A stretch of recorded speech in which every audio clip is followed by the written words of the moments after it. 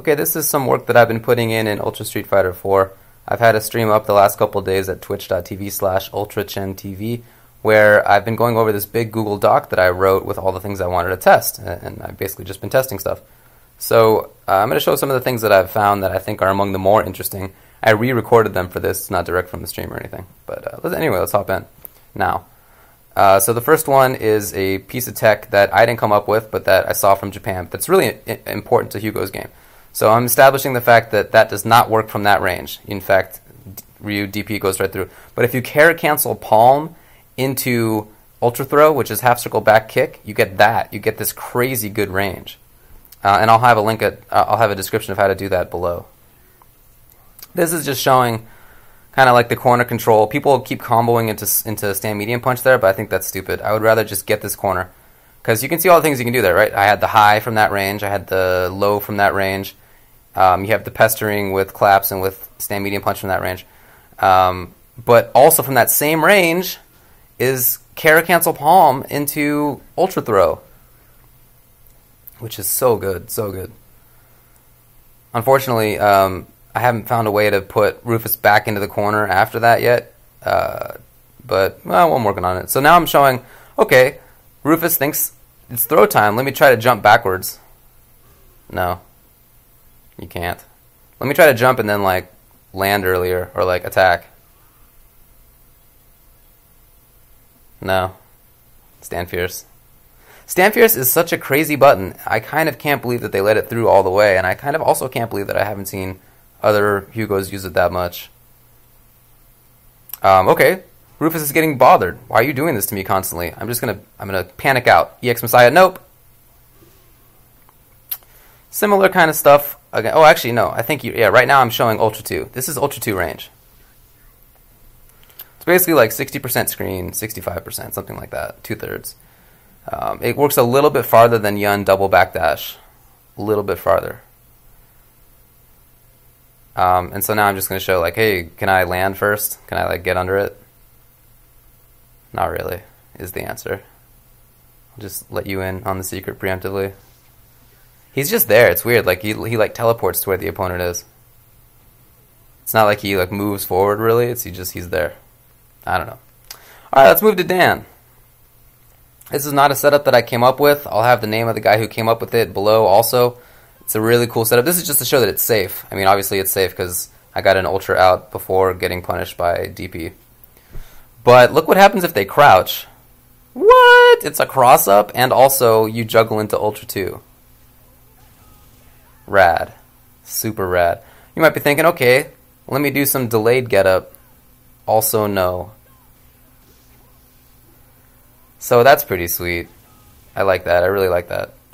Here's a combo with Dan. A couple combos with Dan. Practical ones too is the thing. Dang. That was 4 bars, but I mean you could do 3. Oh, that's just 1. You could do 3 with that and still be pretty solid. This is a Zangief combo. What? He got stunned, and then I moved him like all the way towards the corner. And this is a safe jump setup that uses up fierce headbutt again. So you'll see that you have to actually block it or get hit by it. Like it's not one of these stupid things where it doesn't actually touch. And then Zangief tries to bug me, man. Let me just like reset the situation, Zangief. God. Keep doing what I programmed you to do. Get out of here. Okay. And then this is just to show that it is in fact a safe jump against 5-frame reversals. If the opponent does not quick rise, oh, I really should have shown that. But you can just do another jump fierce headbutt again and you get another safe jump, and it's really easy timing.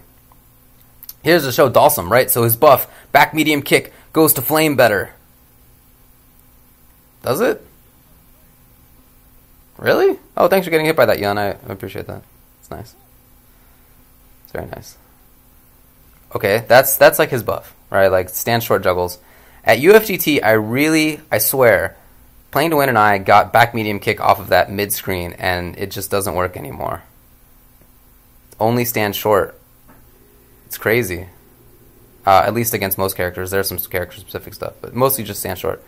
So corner, right? Like here's what you can do. You can teleport back, I suppose.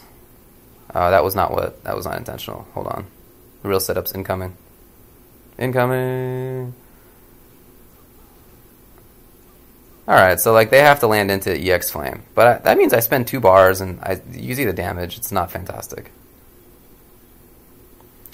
Now I'm going to show the totally buffed Light Kick Up Flame with its buffed hitbox. So much better. You already saw a guy hit. Meh. You can trade, but can you combo afterward? No. Not mid-screen. Now this is EX. EX hitbox got buffed horizontally supposedly, but I, to be honest, really haven't noticed it. So I'm just showing that you can combo into whatever after, but only if it trades. So like if Dhalsim takes damage, then he can do a trade. He can like, well, that is to say he can do a combo afterward. Here's showing another little corner trade situation with Light Kick Up Blast, which I'm probably never going to do because it only works on trade, and I'm never going to use Light Kick Up Blast. Yay! Well, that's it. So, like I said, I've been working on stuff. I will probably continue to do so over the next coming days. I have just a tremendous amount of things I want to test, and I haven't really gotten to Hakan yet, and there are other characters I want to test. So if you're interested, you can go check it out at twitch.tv/UltraChenTV. You can follow along or subscribe there, and that way you'll find out when I start streaming. It's going to be at random times. It's not like normal UltraChen shows. It's just kind of whenever I feel like it. So, anyway, I hope you enjoyed it. See you next time.